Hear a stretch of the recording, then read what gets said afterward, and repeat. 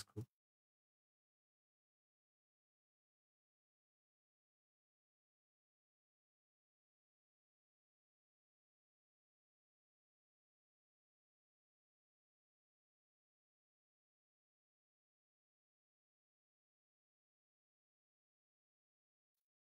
Bismillahir Rahmanir Rahim. Alhamdulillahi Rabbil Alameen. Wassalatu wassalamu ala Muhammad, Khatimin Nabiyyin, wa ala alihi wa sahbihi ajma'een. Assalamu alaikum wa rahmatullahi wa barakatuh to all of our viewers and listeners from around the world. We begin as always by praising Allah subhanahu wa ta'ala as is his right to be praised, and sending peace and blessings on his beloved Muhammad al-Mustafa sallallahu alayhi wa sallam, on his family, his companions, and all those who follow them until the day of Qiyamah. We have once again gathered here in the remembrance of Allah and the remembrance of his beloved sallallahu alaihi wasallam. And as told to us in the hadith, whoever remembers Allah subhanahu wa ta'ala in a gathering, Allah subhanahu wa ta'ala remembers them in a gathering far more lofty and far more greater than their gathering. So we pray that as this radio is streamed, that everybody listening at home and all of us in the studio today are included within this gathering. Welcome to day 20 of the Al-Imdaad Radio Ramadan 2022. I'm your host Maulana Talha, and with me today we have our Maulana Sufyaan, who inshallah will be continuing with his Seerah lessons. Maulana, how are you doing? Alhamdulillah, how are you, Maulana? MashaAllah, Alhamdulillah.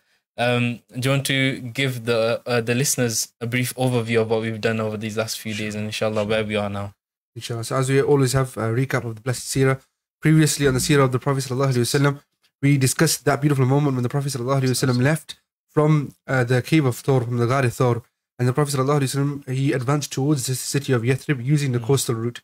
And this meant that all of those people that had been told that there's a bounty on the life of the Prophet ﷺ, they were all going one way, or all of the possible routes towards Yathrib, because they knew that that's where it'd be suspected they'd go.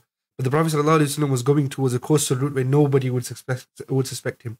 This again showed the wisdom of the Prophet ﷺ and the help of Allah subhanahu wa ta'ala in this plan. We discussed how the Prophet ﷺ was continuing on this route until there was one by the name of Suraq ibn Malik, a Bedouin who lived in that region, who noticed Sayyidina Abu Bakr radiallahu anhu and the Prophet ﷺ going. So he came after them, and the miracle of the Prophet ﷺ, when the horse lifted up and dropped Suraq 3 times until Suraq himself spoke to the Prophet ﷺ and guaranteed them safety. And from now on, not only am I going to not pursue you, I'm going to turn away and deter anyone else who might be coming towards you. We also discussed how the Prophet ﷺ then continued on his journey and met the famous Sahabiya Sayyidah Ma'bad radiallahu anha, and a beautiful description of a vision of the Prophet ﷺ. May dua Allah grant us that vision also. Ameen ya Rabbil Alameen. We spoke about how her and her husband then accepted Islam just at one interaction with the Prophet ﷺ. We discussed how the Prophet ﷺ continued from that moment onwards, and how he reached towards the end of his journey at Quba, only to be intercepted by Buraidah and his 70 soldiers.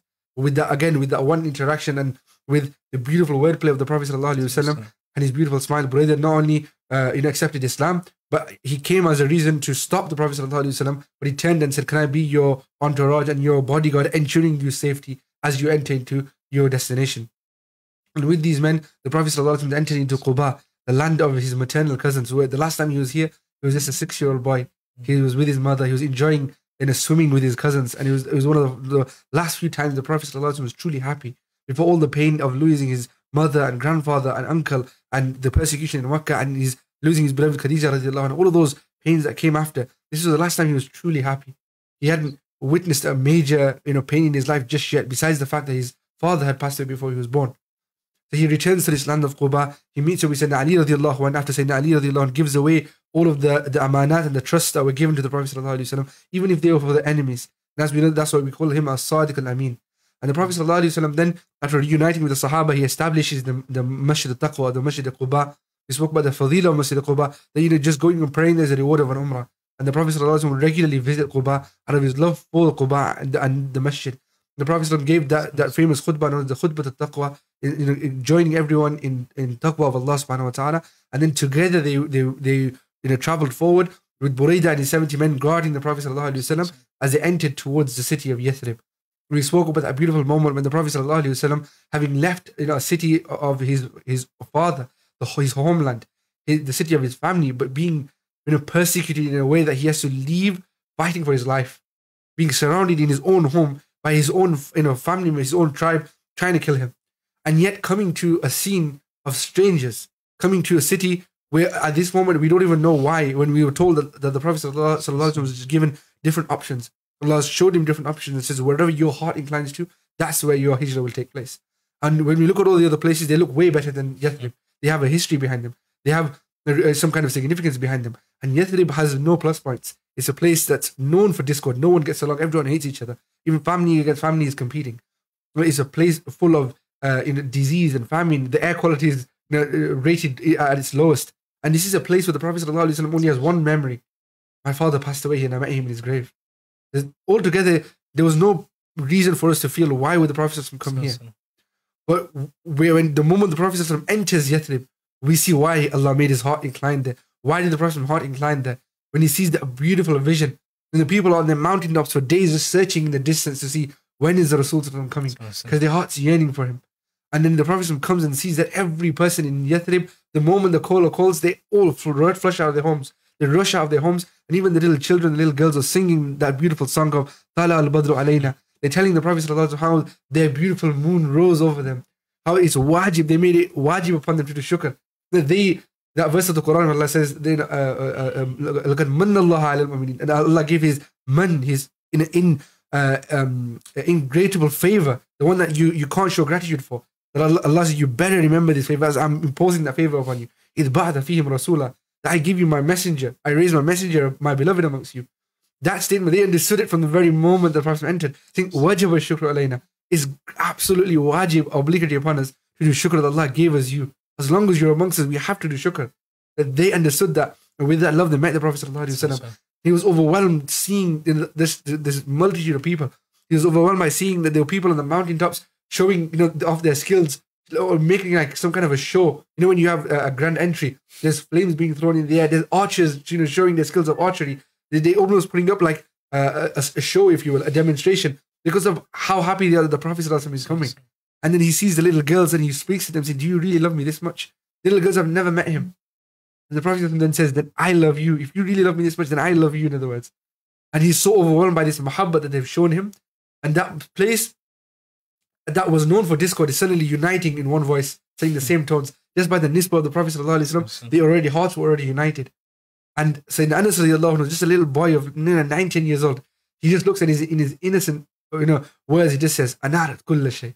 This place that was dark, everything's become illuminated. Everything's lit up. It's like everything's glowing just because the Prophet was come. And at that moment, the touch of the Prophet transformed the city of Yathrib to Madinah Al-Munawwarah, the city of light.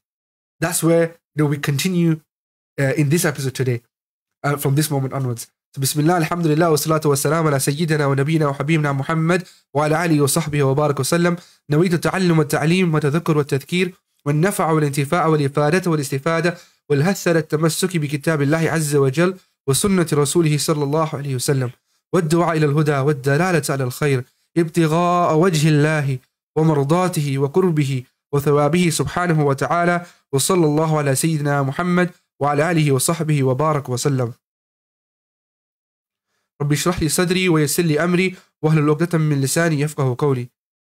So as we say every day, as the clouds disperse and we go to this beautiful, glowing, serene moment when the Prophet ﷺ is entering into the city of Yathrib and transforming it in one touch to Madinah Al-Munawwarah. Like we said yesterday, if this is the transformation that the Prophet ﷺ brings to a piece of land, what about that heart that is touched by the Prophet ﷺ? And we spoke about that beautiful poem that the poet says in Urdu, that wo mere dil mein rehte hai. He stays, he resides in my heart. Miradil bi Madinah hai. My heart is Madinah. Because by him coming into my heart, it'll become like Madinah. No matter how dark it is, no matter how broken it is, no matter how much hatred there is, that hatred will go away and turn into love. It'll turn into unity and it'll turn into light because the Prophet ﷺ is in my heart. And as the Yemenis say, as they have on their mountaintops, Hayyun fi qulubina. He lives in our hearts. Sallallahu alayhi wa sallam. May Allah make it a reality in our hearts. So the Prophet ﷺ, as he's entering into this beautiful scene, and as he's going through Thaniyatul Wada, he's going through that path that we saw, that long road that we saw, as he's entering through them, through the two mountaintops, various things happen, which will be discussed in other episodes. But at this moment, we're just going to focus on the journey of the Prophet ﷺ himself. As he's going through, you can just imagine, looking up and just seeing this audience that are cheering and just singing and just elated to see you. Imagine being met with such warmth and love after 13 years of persecution from complete strangers. And that is Iman. And these people, they came that as the Prophet ﷺ entered, the moment he goes past the mountain pass and into the place where people were inhabited, people literally came and held on his camel saying, "You come to my house, come to my house." He was being forced out of his home, and these people are saying, "No, come to my house, come to my house." And the Prophet ﷺ seeing, look at the shafqa, the compassion, the diplomacy of the Prophet ﷺ. He doesn't want to upset anyone, and he knows this is the place that's broken with discord. I don't want to give one person a reason to say I'm better than you, or look, everyone else gonna be upset with me because they didn't get the honor of pulling the Prophet. He listened to me. I must be better than you guys. He let go of all of that, and he said, "Look, leave my camel. Da'uha, فإنها مأمورة." For indeed, she is divinely guided. She's got a divine GPS. She knows where she's going to stop. And who can argue with the decision of a camel? Mm-hmm. No one can say the camel favored me over the Allah divinely guided her. So the beautiful kiswa of the Prophet ﷺ, she continues going. And each member of Medina now, that singing has turned into like a silence almost. They're waiting with suspense, saying, where is the camel going to go? Everyone's making dua. It's like when the opposite to what we do on Thursdays, when Maulana is going to choose someone to do nasihah, we're like, Yalla, me, please. They're asking, let it be me. And as the camel passes by, their hearts are broken. I wish it was me. But the camel keeps going until it comes and it halts and it stops at one place. And the people surrounded there, they were two orphans known as Sahla and Suhail. That land belonged to them, and they had a house just near there with the uncle. And they said, it's going to be us. And everyone near there, it's going to be us. But the camel stands up again and keeps going. And everyone's thinking, so close. The camel keeps going just further ahead until the house of Sayyidina Abu Ayyub al-Ansari radiallahu anhu. He comes there and it stops there. And there it finally parks himself.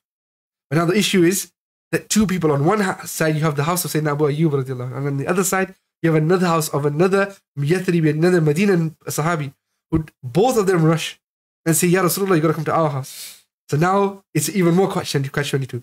You've stopped at a location, but there's two houses now. Sayyidina Abu Ayyub al-Ansari radiallahu anhu, he goes a step further. He just takes the bags of the Prophet ﷺ and he says, you're with me. And the Prophet turns and he says, a man is with his provisions. He didn't say no. He didn't even break that person's heart. He goes, a man is with his provisions. And like this, the Prophet ﷺ alights and dismounts at the house of Sayyidina Abu Ayyub al-Ansari radiallahu anhu. And this spectacle of the Madinans welcoming the Prophet ﷺ, it comes to a close here where they're waiting to see the Prophet ﷺ enter into this home. And all of the Sahaba who come with the Prophet ﷺ, who have already had places to stay temporarily.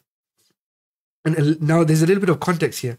Why that house? When the Prophet said, why da'uha fa innaha ma'muratan? Why did Allah guide her, the kiswa, to stop in the first place and move up and go to the further ahead and stop there at that house? Why was it that Abu Ayyub was the one guided and given tawfiq?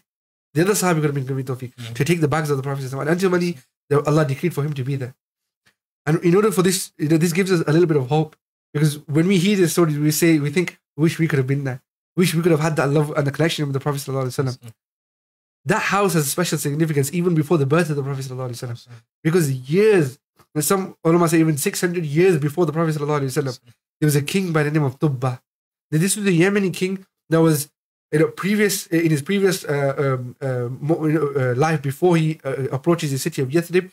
He's a very tyrannous king. He's a very rich and very affluent king, and he's just set on world domination. His army just going and fighting day and night, conquering lands, until the army reaches the city of Yathrib.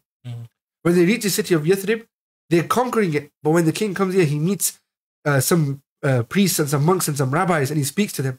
And when he starts learning about the religion, his was a heart that was made for Hidayah. So his heart begins to incline towards it. And he says, you know what? You've introduced me to Allah. This is so beautiful to me. I leave my kingdom. I leave my trail of world domination. I've left all the way behind. I just want to stay here and learn more about Allah. He learns more and more about Allah until Allah then meets him, introduces him to the text that describes his beloved sallallahu alaihi wasallam. He starts reading these verses about the final prophet to come. He starts reading these verses saying, wow, who is this Nabi that's coming? He reads these small snippets of the Shama'il of the Prophet sallallahu alaihi wasallam that are mentioned in the previous books, and he falls in such deep love with the Prophet sallallahu alaihi wasallam that he makes his life's new goal just to meet the Prophet sallallahu alaihi wasallam.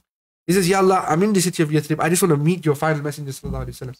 And the amazing thing is that centuries later, even when the people of Yathrib, before they even meet the Prophet sallallahu alaihi wasallam, when they first see him in Mina in the 11th year, they say, wait a minute, we've heard for centuries, our forefathers have heard about the Jews of Medina and the Christians of Medina and other areas speaking about the final prophet. And everything we've heard them, the most striking qualities, we're seeing them in this man just by looking at him. Just his physical description matches what they say. for centuries. So when the Prophet enters Yathrib, the people of Yathrib who have accepted Islam, the Jews are already intrigued, saying, so this is the person we've been speaking about for centuries. And 600 years or 6 centuries before, Tuba is reading these same descriptions. And to give an example of how exactly intricate these descriptions are, there's one that we'll discuss a little later on, but there's one I want to mention now. Even in the remnants of the Bible that we have right now, the Bible is split into 2 main parts. You have the Old Testament and the New Testament. The Old Testament is everything before Isa alayhi salam. And the New Testament is everything after Isa alayhi salam. So you have the Gospel of Matthew, Mark, Luke, and John. These are supposedly disciples of Isa alayhi salam that wrote certain manuscripts, certain Gospels, and whatever remnants we have of them, that's what we form into the 28 or 27 books or so that make up the New Testament. So that's everything after Isa alayhi salam. As for Isa alayhi salam's time, we don't have any copies of that Gospel. It's completely lost. But before that, everything before Isa alayhi salam. So starting from Musa alayhi salam time till Isa alayhi salam time, the Old Testament is a compilation of books and scripture which they say is either attributed to Musa alayhi salam, is either attributed to Dawood alayhi salam, the Psalms, which we know is the modern remnant of the Zabur. Then we have different books like this. The first 5 books of the Old Testament, we've got Genesis, Exodus, Leviticus, Numbers, and Deuteronomy. These first 5 books are meant to be the last remnant of the Torah. That's what's there. In these books, you have so many descriptions of the Prophet ﷺ.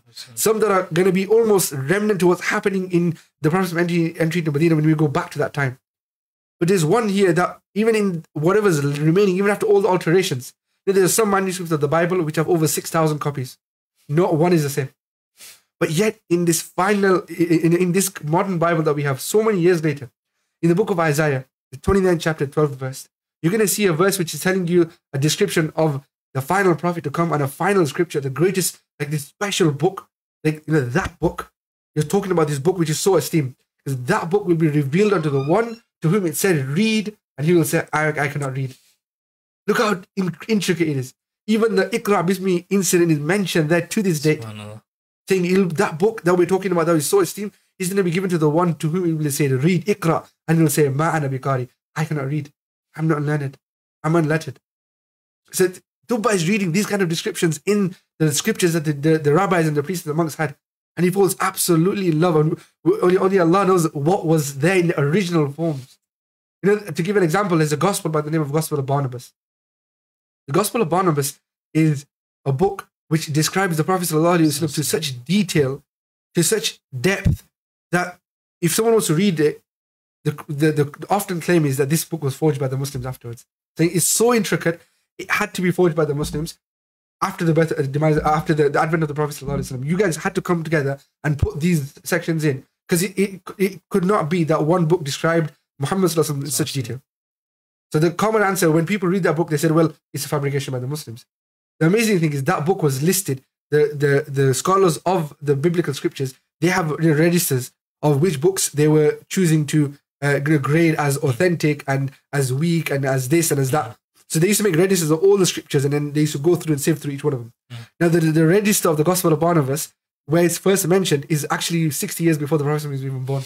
They had that book registered there, saying these are the books that we need to, one of the scriptures we need to go and choose which section of the Bible we're going to put in. So Tuba is reading these descriptions of the Prophet ﷺ, and he's absolutely in love with him. And he builds a house. He builds a house for the Prophet. He's saying, Ya Allah, when your Rasul ﷺ comes in anticipation for him, I'm going to build a house for him. So I'm going to be the one that will host the Prophet ﷺ in my home as a gift to him. And then he starts writing poems in a declaration of love to the Prophet ﷺ. He writes his declaration of love, 1, 2, and these tablets of stone, long tablets, just poems after poem.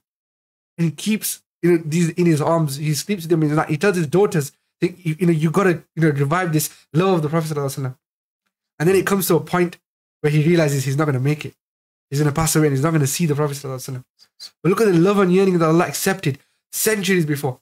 He takes those tablets, he says, bury me with these tablets that are my declaration of love to my Prophet ﷺ. And do me a favor, this house and these tablets, I'm going to entrust it to one of the scholars that was there, one of the alims that was there. He entrusts the house, and this is your house. You have to stay in it, and you have to take these tablets and poems and keep them and give them to the Prophet ﷺ when he comes. So many centuries later, the direct descendant of the alim is Sayyidina Abu Ayyub al-Ansari, and the house that he's living in is the house that Tuba built. Allah took that declaration of love to such a level that when the whole of Yathrib, poured in their love for the Prophet ﷺ. Allah took the love of one person that died centuries ago and made it stand the test of time, saying you're going to go into that house that he built with so much love for you. So the Prophet ﷺ enters into that house of Abu Ayyub al-Ansari, the descendant of that same scholar, and goes in the house that Tuba built for him. Now, that's a time travel, if you will. You go back in time, and that house is built for the Prophet ﷺ for this moment. He believed in the Prophet ﷺ without seeing him and loved him. And Allah honored his love so much. What about us in reverse? That if we do it years after him, centuries after him, how will Allah accept our love? And we pray Allah give us that kind of love that can be accepted in the court of Allah subhanahu wa ta'ala and sent back to the Prophet sallallahu alaihi wasallam. So we could be of those people that he yearned for when he says, Wa akhwa, oh my brothers, that I yearn to see and meet. And we can meet him at the Hawd al-Kawthar and he's just as happy with us and Allah accepts our love such just as Tubbas and the Sahabas were. So the Prophet sallallahu alaihi wasallam now goes into this house. And a fun fact to mention at this point as well is the first place where the camel halted, some of the scholars of Seerah said that's actually where Tuba was buried. And that we will see what happens with that land for even more and a bit further on. But the Prophet now entered into the home of Sayyidina Abu Ayyub al-Ansari radiallahu anhu. Now when they go into the home of Sayyidina Abu Ayyub al-Ansari radiallahu anhu, he doesn't care, his family, his wife, nothing. He just says, I want utmost comfort and convenience for the Prophet sallallahu alaihi wasallam.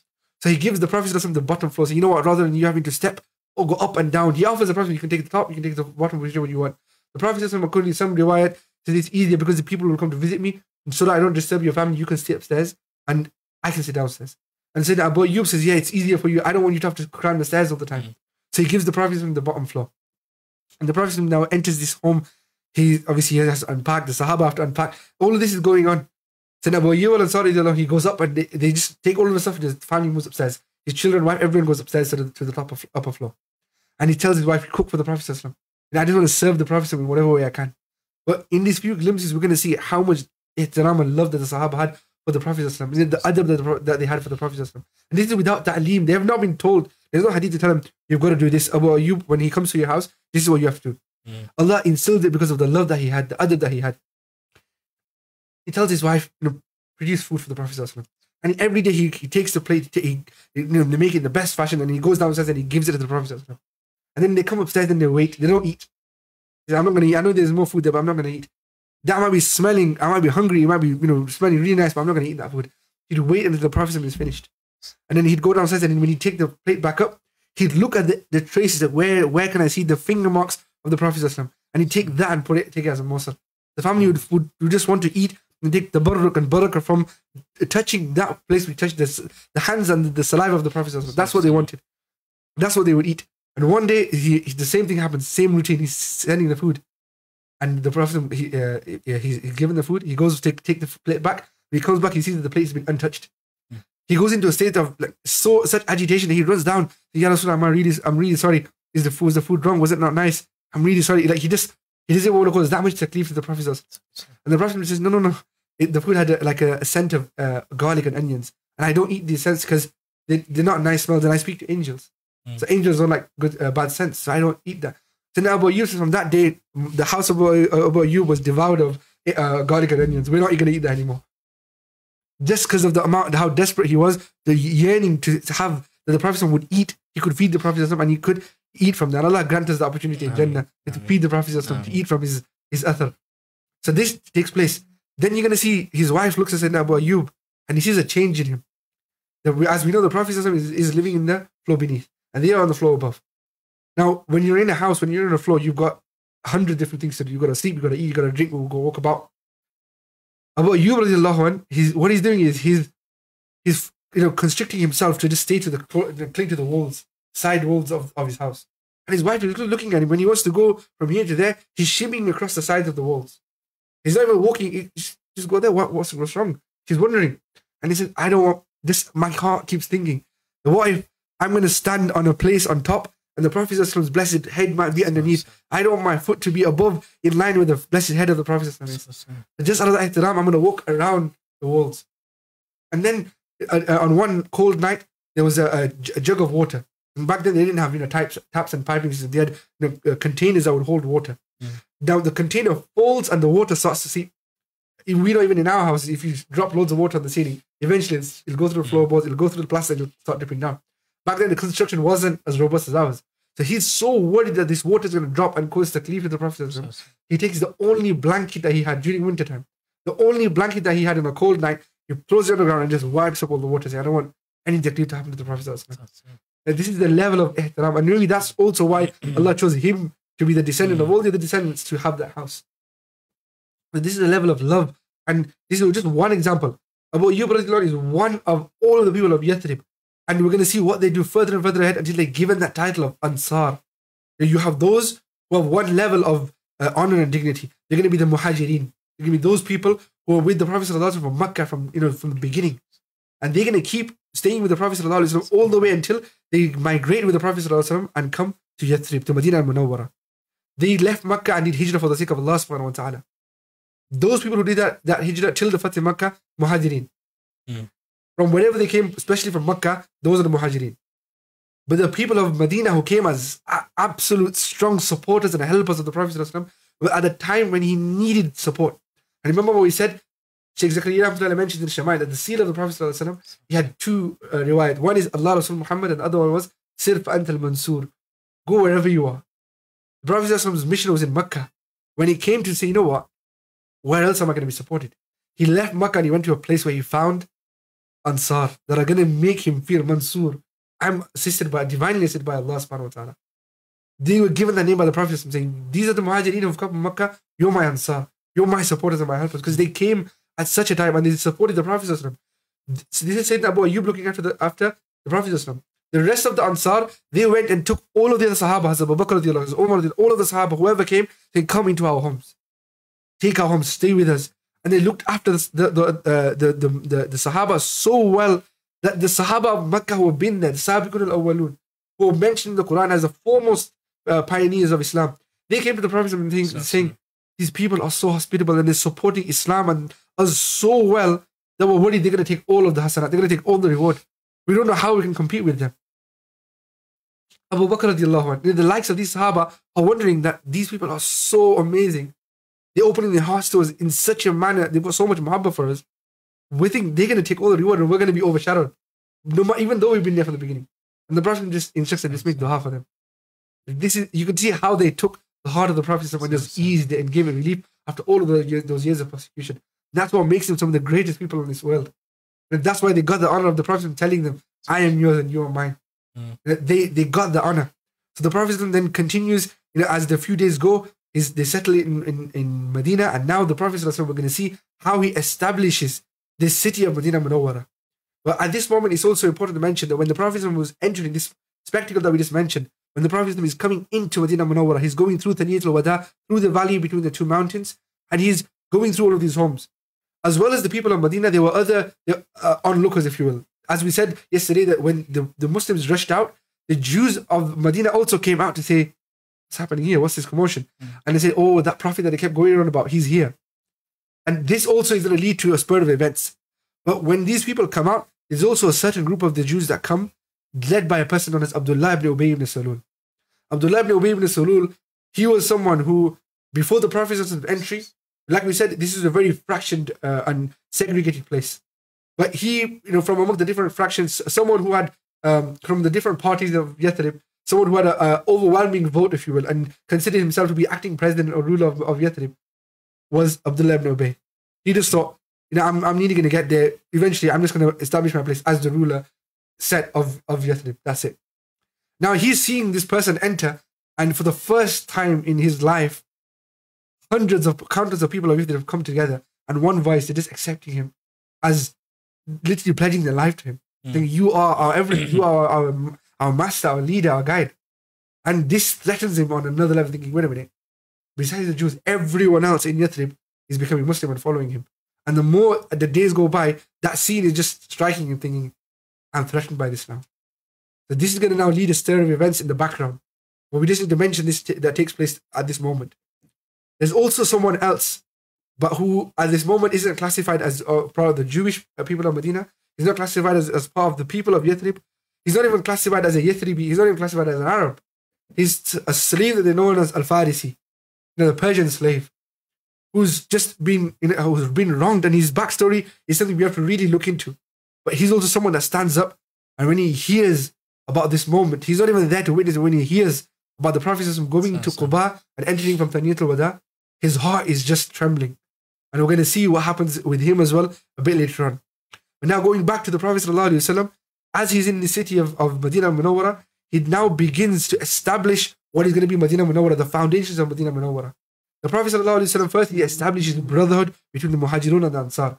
The ulama mentions that this already took place in Makkah, where the Prophet established brotherhood between the Makkans, the Muhajirin.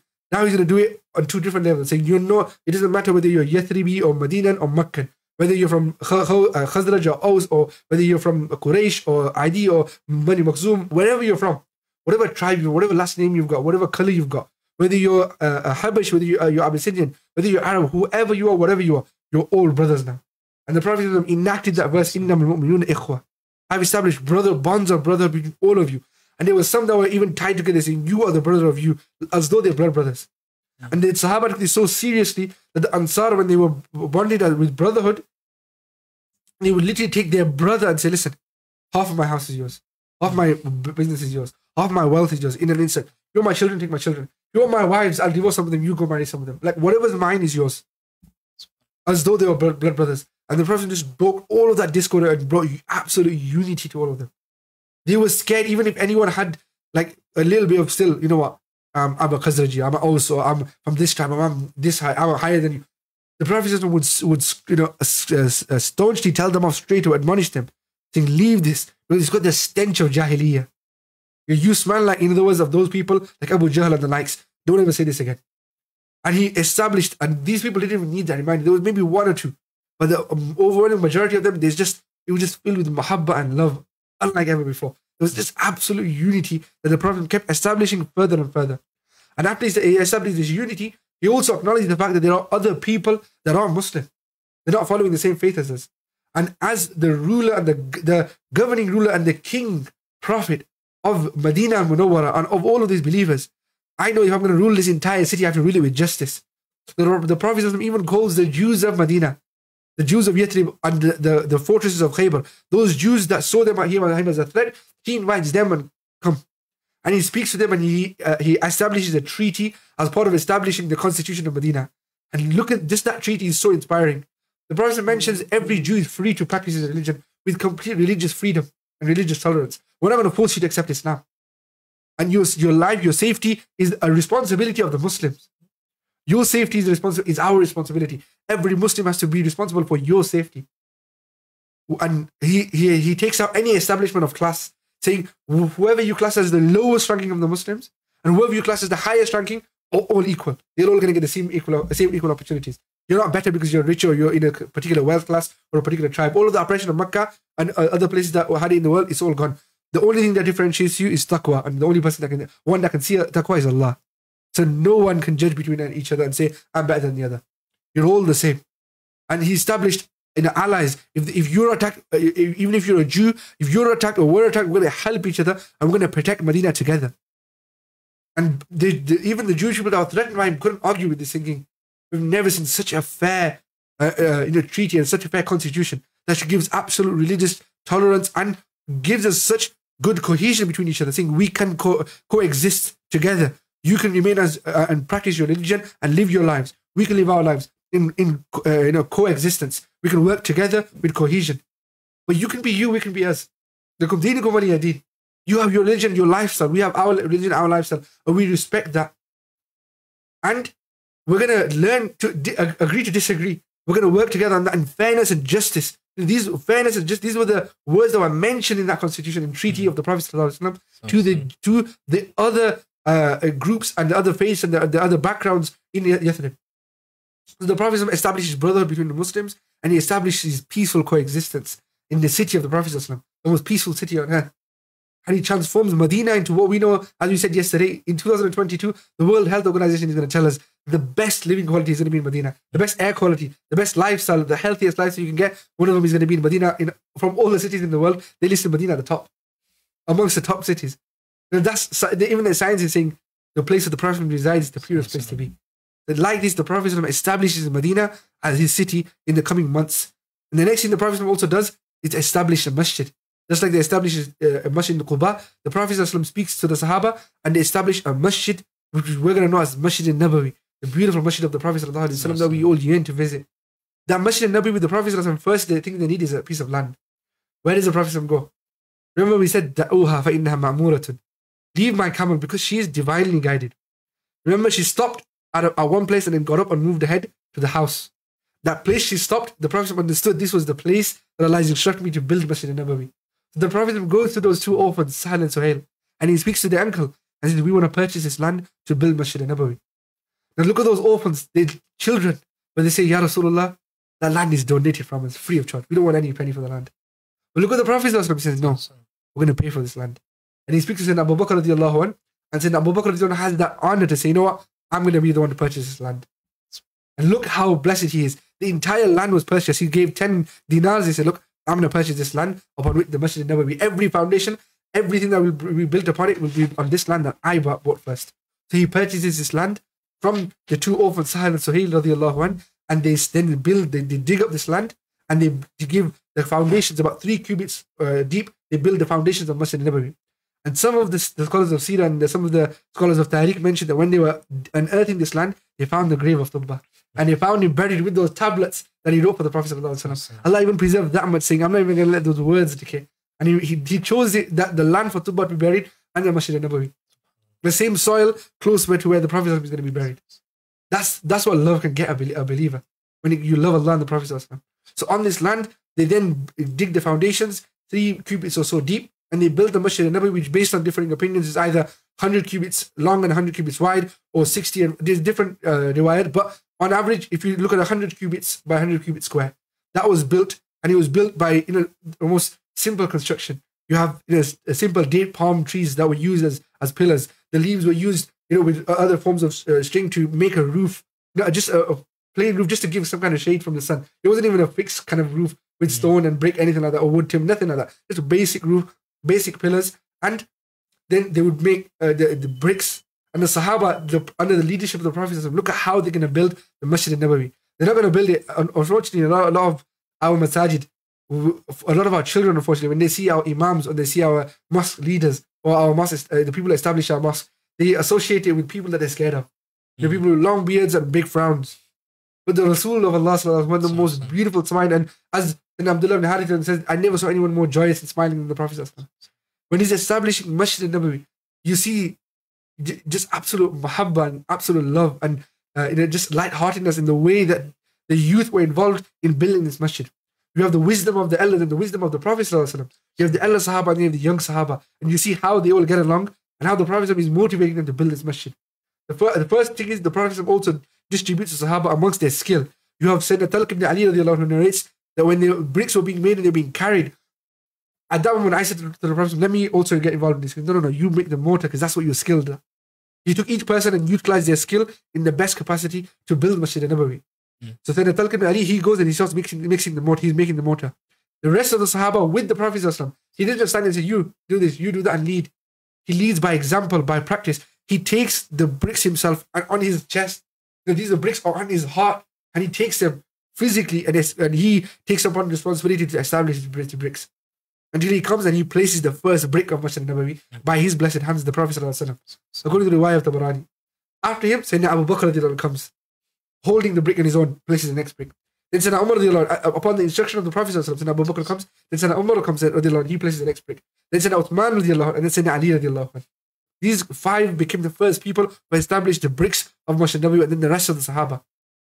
And the Prophet continues bringing the bricks with them. Whilst the elders are there, the senior Sahaba, like Sayyidina Abu Bakr, he's there overlooking everything and helping and working hard. And Sayyidina Rasulullah sallallahu alaihi wasallam, he's there, he's also working hard and he's instructing them how to do things. And then you've got the likes of Sayyidina Ali, young Sahabi. And he looked at Sayyidina Uthman ibn Mas'ud, another young Sahabi. Now Sayyidina Uthman, he's got a nice, clean cloth. He's wearing clean clothes. And he's like thinking these bricks are really dusty. So he wants to help and he's helping. He's getting his hands dirty, if you will. But he's just like, he's holding the brick carefully. Whereas everyone else is just on the chest, on the stomach, going. He's holding them carefully to make sure that his clothes aren't dirty. So Sayyidina Ali, he starts singing a poem about him. He's saying, have you seen the one who's like so careful about his clothes? He doesn't want to get any speck of dust on him. And he makes a humorous poem until the Sahaba start laughing. And they start laughing at Sayyidina Uthman. And by doing so, Ali also jokingly teaches him a point saying, it's more rewarding getting down and dusty for Allah. Don't worry about your clothes. But the Prophet sees this and they allow this humor to take place between youth. And then the Sahaba with the Prophet, they start chanting a nasheed together. They say, La khayra illa khayra al-akhirah. Allahumma ansar al-muhajira. Allah, there's no goodness except the goodness of the akhirah. Allah bless and give assistance to the ansar and the muhajir. And the Prophet and the Sahaba are singing this, and there's many in the couplets. So the most beautiful masjid, the masjid of the Prophet is being established. And you have youth joking with each other. You have a nasheed, and their jokes are not there to just mock each other. The jokes are there in a pure form to bring each other even closer to Allah. And with so much muhabbat, they're not getting offended. And they're singing nasheeds together. And the Prophet is also reciting these words. And Abu Bakr is reciting these words. That's the level of love and muhabba with which they built this first Masjid al-Nabawi. That would become, and when it's established, it was, you might not feel like, oh, there's a glistening dome there, or there's a glistening chandelier, all of that. It was just a square. But it was so beautiful and it was so illuminated that when they walked in, they just felt something different. Like, we were part of Islam before. When we walk in now, we see something different. And to see the Prophet standing in front and then delivering khutbah to them, to lead them in salah. And that masjid was now the establishment and the foundations that now the Prophet has cemented himself and his new community in the city of Madinah Al-Munawwarah.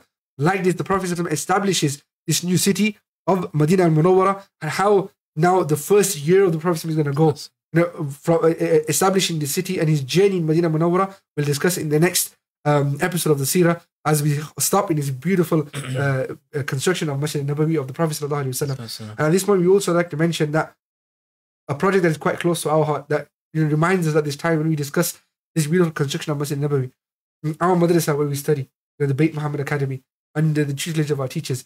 We've studied there and we've seen all the students that have studied there for the last 10, 11 years in a small house. And that house feels like that will welcome to us. The way the Prophet and the Sahaba were taught in that small house. And Allah blesses with that land, and there were people like Sayyidina Abu Bakr radiallahu anh, that donated towards that land. So we could build our Bayt Muhammad there. And now Allah's got us to that stage where we need bricks. We need bricks, and we urge everyone sincerely from the bottom of our hearts that madrasa that allowed us to study, where we sat at the feet of our teachers and studied, we're in need of people to donate bricks towards this blessed building. And who will be that a person that will be in the ranks of the Prophet ﷺ in the day of judgment because of this task? They make an intention, Ya Rasulullah, you were the first one who took the responsibility of lugging those bricks on your heart, your chest, and establishing them. I'm going to take the responsibility to establish the first 1,000 bricks of this building. Who's going to be the one that says, I want to be with Sayyidina Abu Bakr radiallahu anh. I'm going to be the one who's going to take 750 bricks, or 500 and be with Sayyidina Umar radiallahu anh, or 250 and be with Sayyidina Uthman radiallahu anh, or just 100 bricks, just 1,000 pounds. You can just go take 100 days, take one brick a day, just 10 pounds, 10 pound a brick. Go, I want you to donate one brick. And between our friends and family, 100 days, one brick each. And like this, we can make that intention to be amongst the ranks of these people and donate a brick. Or just go to www.bmacademy.org.uk. bmacademy.org.uk. Our Madrasa Bayt Muhammad Academy. Go there and just donate, even if it's one brick. Fundraise whatever you want. Fundraise and donate for your family. These bricks, they're not going to be. I've seen other organizations where they fundraise, for a marked brick campaign, an engraved brick, where you can donate a brick and whatever message, whatever name you put on, that brick will be put on the building with that name. We're not asking you to be engraved in chalk. We're not saying these bricks are going to be engraved, with laser CNC machines. We're saying these bricks are going to be engraved by light.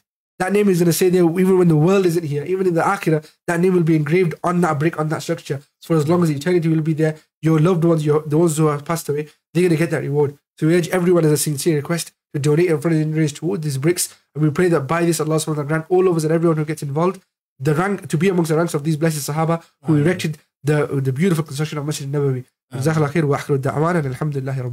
Just to add to what you said, Maulana Sufyaan, as they say, distances are rolled up through love. And just like Tub'a, rahimahullah, his distance with the Prophet ﷺ in time and space and everything was rolled up because of his love. But the means of his love reaching the Prophet ﷺ was through the ulama. He passed it on to an alim, who passed it on to his silsila of ulama until he came to Abu Ayyub al-Ansari radiyallahu ta'ala an. So likewise for us, going in the opposite direction back to the Prophet ﷺ, why not connect to an alim, to the ulama, who have connections to ulama, and what better connections than the ones that Bayt Muhammad. Alhamdulillah, we have who are our teachers, people who are blood connected to the Prophet ﷺ, that their mother's line goes back to the Prophet ﷺ, their father's line goes back to the Prophet ﷺ. What better connection can we have to the Prophet ﷺ, a better means of our love reaching the Prophet ﷺ. May Allah subhanahu wa ta'ala give us all the tawfiq to take lessons from the beautiful seerah of the Prophet ﷺ, to embody his life, his characteristic into our lives, his way of living into our way of living, and allow us to connect to him through our love, just like Tubba connected to the Prophet ﷺ. Wa akhiru da'wana alhamdulillahi rabbil alameen.